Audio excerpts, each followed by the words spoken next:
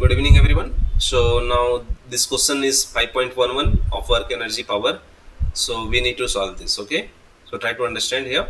First of all, read this question. A body constrained to move in along the z axis of the coordinate. So body is moving in body is moving in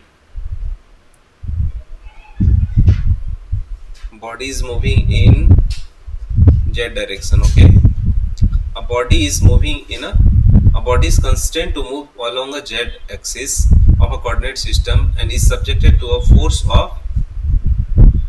of minus I plus 2j plus 3k Newton, where I, j, k are the unit vector along the x, y and z axis of the system respectively. What is the work done by the force in moving a body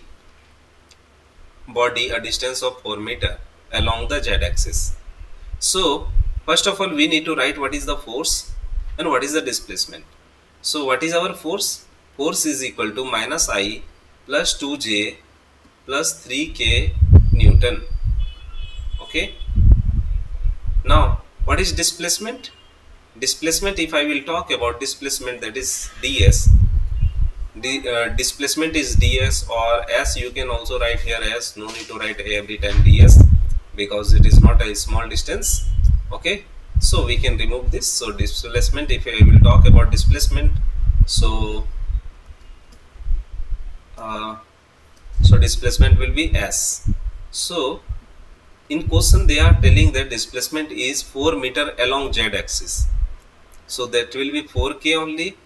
Now where is that ij caps? Since they are telling only it is moving in a z direction, so we have got displacement s. So work done is equal to what? F dot s product, because F dot product is the work done is equal to dot product.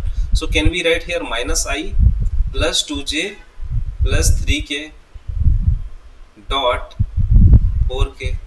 Now you know how to do the work dot product. Okay, so if you don't know, you can refer my video vector section. So one shot I have created a there you will able to find how to solve this type of things. So just you multiply it by 4 by 3, so this will be 12k square. So k square has a value 1, so that is equal to 12 joule. So I hope you have understood. Thank you everyone.